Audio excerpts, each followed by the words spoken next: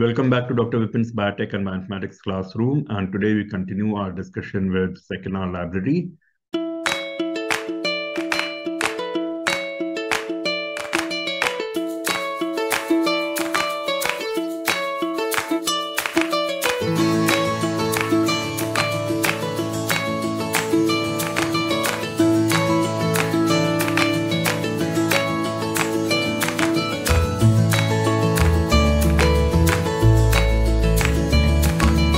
In the previous lecture, we had talked about the seqinr library and its application in analyzing a multi-FASTA DNA sequence file, which was here, if you see, R_20 DNA sequence analysis with seqinr.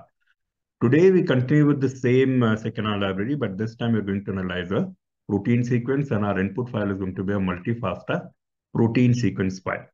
So let's get back to RStudio and let's get started. So as always, in case your library is not installed and you're using it for the first time, you need to install the library. And for that, the command line mode is to say install.packages, and then in round brackets and double quotes, the name of the library. In this case, the name of the library is seqinr. And by this time, you also already know that library installation is a one-time affair. And of course, if you already used the library earlier, you just need to invoke the library into your program or call the library into your program, which can be done like this. So you say library and in round brackets, the name of the library. So library seqinr, when you do that, your library is invoked into your program. So the library is now loaded into your program, and whatever commands are there in the library can now be called directly into your program. And then also, if you have been regularly doing R, you would know that a good practice is to set up your working directory or the directory where your actual files are that you're going to read. So the command for setting up a working directory is setwd. So you say setwd, and then you define your folder path where your file is. So in my system, it is an F partition, and the folder name where my file that I'm going to read is r_human_genome. So this has to go in double quotes within the round brackets, the complete path. So what we have done till now is we have defined the library that we want to use. In case it is not installed, we have installed the library. Then we have invoked the library into our program so that we can use its commands. And now we have defined our working directory or the folder into which we are going to read the files from and write the files to, right? So the input file to seqinr library is a FASTA file. This could also be a multi-FASTA file, meaning there are multiple sequences in the FASTA format, one after the other. And the sequence could be DNA, RNA, or protein. And today we are going to read a multi-FASTA protein sequence file. So we say prosec equals to read.fasta, and then in round brackets, file equals to the file name spike_multifasta.txt, comma, sec type equals to amino acid or AA, right? And remember, the file name has to go on with the complete extension, right? So if it is a .fasta file, you could write .fasta. So if you want to see the file as is, you can say file.show, and as an argument to file.show, you can give the file name in double quotes, right? Here is our file. So this is our raw data file, the file that we have fed and read into the object name called prosec. And if you see here, this consists of 6 coronavirus spike protein sequences from different species. So if you see here, a FASTA format will typically begin with a greater than sign, and then you have the top line that is called the def line. That is basically the definition of the sequence in some sense. So it has a very short description of what the sequence is about. And the actual sequence begins from the second line onwards until the end of the sequence. So this is a multi-FASTA protein sequence file consisting of spike protein sequences from various coronaviruses, right? So let's see how also seqinr reads this file and divides it into data structures. So here we are, we can say view prosec. So when you run this now, you will have your prosec. So there are 6 sequences in a FASTA file which have been read into 6 names mentioned in the def line of the FASTA format. So the sequences have been read into a function seqfasta AA, which is sequence FASTA amino acid. And it has created a list of 6 entries where each of your sequences have gone. So the first sequence is at the first position in the list, the second one in the second position, the SARS bat coronavirus in the third position, pangolin in the fourth position, and so on and so forth. And then it also shows you the sample of the first 6 amino acids of the individual sequences. So first, of course, we would want to know how many sequences are there in our multi-FASTA file. So the command for counting the number of sequences that are there in your file that you've uploaded is length and the object name into which you have read the file. So this becomes length prosec, and we equate it to num underscore sec. And then we print what is the value of num underscore sec. So when you run this here, you get a value of 6. Number of sequences equals to 6. Then you would want to see the names of the sequences. So the command for seeing the names of the sequences is get name, and N is capital here. So you have to be careful. All languages are case sensitive. So the command for, or the command or the function for getting the name of the sequences is get name with a capital N. And then of course the argument is the object into which you've read your file. So this is prosec again. And then you could print your names here. So you run this part here and you get your protein sequence name. So this is our spike proteins, and from 6 different sources. You have SARS-CoV-2, SARS-CoV, bat coronavirus, pangolin coronavirus, 2 different strains, and then you have W1V1 bat coronavirus sequence, right?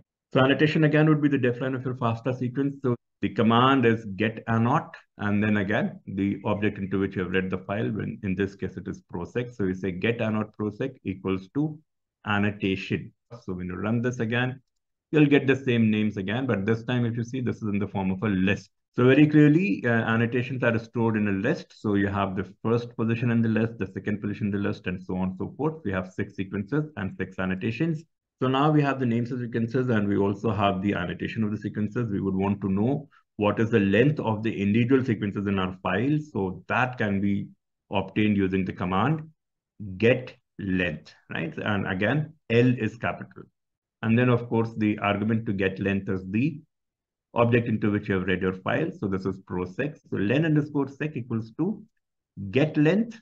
Prosec will give you the length of the sequences in the multi-FASTA file that you have uploaded. So here you are, when you run this, and you now obtain the values of len underscore sec.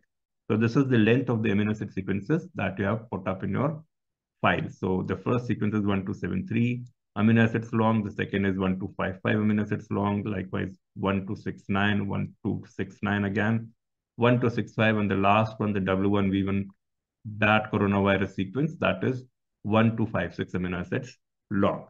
All this is fine. Now, let's say you want to compute some basic statistics for the protein sequence of interest. And let's say we're looking for the protein sequence of interest number 4, right? So this is your 4th sequence. The 4th sequence here is spike pangolin coronavirus GX protein sequence, right? So first, of course, we would want to print the name of the protein sequence that we're looking at. So we already have the names vector here. So we can simply print names 4, right? So you could say print, print, names, names 4, right? So let me clear this out and then we can talk of this. So here you are, you run this. All right, so we're looking at the spike pangolin coronavirus GX protein, right? So in seqinr, there is an inbuilt command to calculate the basic statistics of a protein sequence. This is AA stat, so you can say AA stat. And then as an argument, you can pass on the specific sequence that you want to look for. So in this case, we're looking at prosec4, and the sequences are in the list format. So therefore, we'll say prosec. And in double square brackets, we'll mention the specific protein sequence that we want to look for. In this case, it happens to be 4. So we say this and we run this now. So now we run this to compute some of the basic statistics that can be calculated using a primary sequence of a protein. So here you are, you run this, and what you get in return here is several statistical parameters for the protein, and also a graph that gives you the various physicochemical parameters of the protein in question. And you also get a graph that shows you the various physicochemical characteristics of individual amino acids across the length of the protein. So here you are, you run this, you say A stat, and in the argument to A stat, you say prosec, and you're looking at the 4th protein in your file. That is your spike pangolin coronavirus GX protein.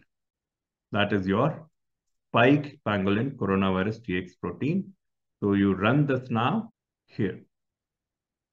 So in the results to this, you get a whole lot of statistics and a graph indicating the primary sequence and the nature of amino acid that is there at each position in the primary sequence.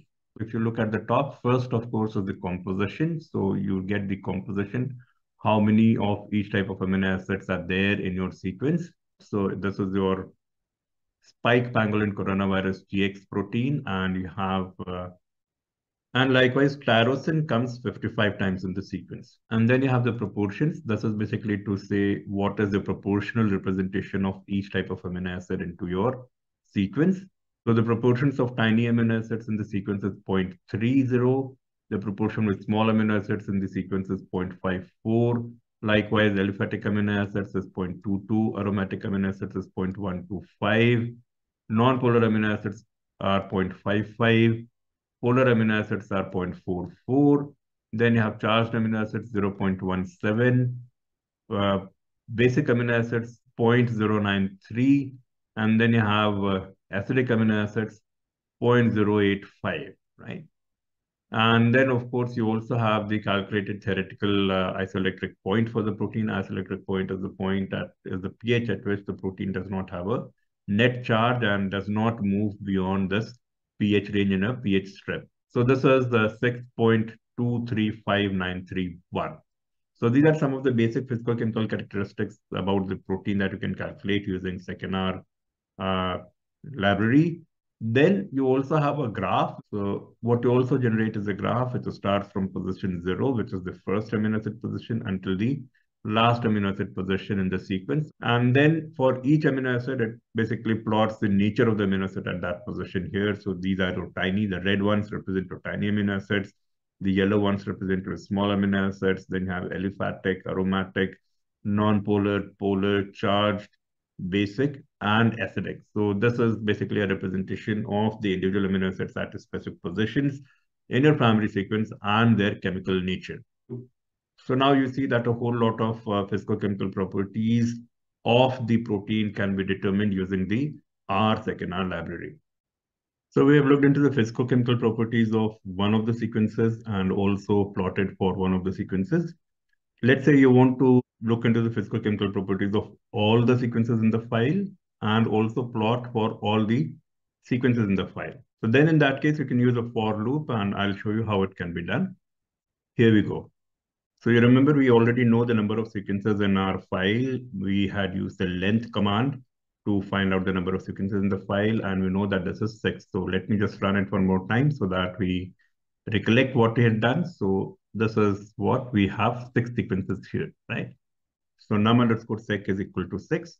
So what we can do is then we could run a for loop. So we say for I in 1 is to num underscore sec. So this loop is now going to run 6 times. So this loop is now going to run for 6 times, and every time the value of I will be incremented by 1, starting from 1. And within the loop, you give 2 operations. One is you're printing the name of the sequence, and second, you are basically calculating the statistics and also the graph for the sequence. And then, of course, you close it here. So let's now run this to generate the physicochemical characteristics of all the proteins sequences in the file and also to generate as many number of graphs. And there you go. And you will have 6 graphs here. So if you want to save the graph, you can go to export and then say save image as. This will save it as a JPEG file, or you could save it as a PDF. So you say save as PDF, right? So we stop here, and the next time we meet, we'll talk about bioconductor library. Bioconductor is a specialized suite of programs for biological data analysis, particularly for genomics. And we'll talk about a specific library in bioconductor that is called short reads that can be used to analyze next generation sequencing data. So we are now almost 30 video recorded lectures an hour, and I hope you guys are understanding. Please do mention in comments in case you want more information or you want some specific topic to be dealt with in more details, right? Thank you very much and have a good day ahead. Thank you very much and have a good day ahead. And in case you're wondering what is the photo in the background, this picture in the background is of the bank of sea and river, and I have deliberately taken it in blur so that it looks even more beautiful. Right. So on that note, I'll take leave. Thank you very much for watching.